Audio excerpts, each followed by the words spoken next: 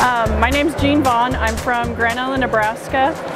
I'm from Howard Elementary. I teach 3rd grade there, and I have to tell you the story about Prodigy. At the beginning of last year, I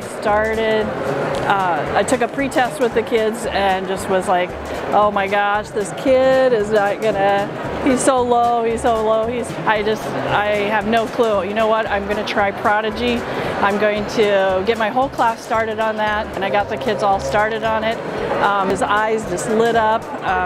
He, before that, didn't think he could do math. He wasn't good at math. He had a very low self-esteem.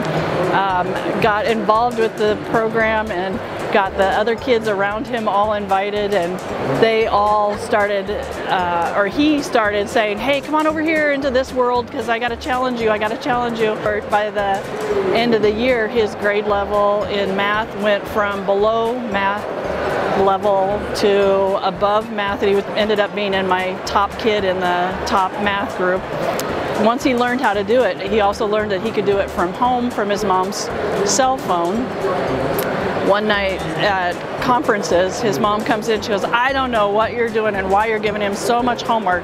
He was up till midnight doing homework on my phone. I caught him in bed with the sheets over his head playing the game at midnight one night, and I told him no more. I had to take the phone away from him, and I grounded him from the phone, and then I showed her his results, and I told her he's not supposed to be doing that at midnight, but